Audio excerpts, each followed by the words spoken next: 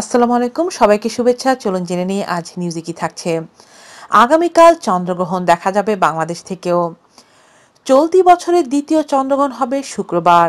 এটি দেখা যাবে ইউরোপ, এশিয়া, অস্ট্রেলিয়া, আফ্রিকা ও অ্যান্টার্কটিকা থেকে। বাংলাদেশ থেকেও এটি খালি চোখে দেখা যাবে। এবারে চন্দ্রগ্রহণটি পৃথিবীর প্রধান ছায়া চাঁদের উপর পড়বে না। রাত 11:15 শুরু হবে চন্দ্রগ্রহণ। তবে বাংলাদেশ থেকে দেখা যাবে 12:54 পর।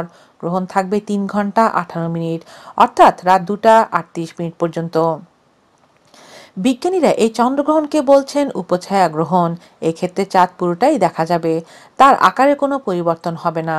গ্রহণের কারণে শুধুমাত্র চাঁদ কিছুটা ফ্যাকাশে দেখাবে, তবে আলো থাকবে প্রায় পূর্ণিমার চাঁদের মতো। পৃথিবী যখন পরিভ্রমণরত অবস্থায় কিছু সময়ের জন্য চাঁদ ও সূর্যের মাঝখানে এসে পড়ে, তখন পৃথিবী, চাঁদ ও সূর্য একই সরলরেখায় অবস্থান করে।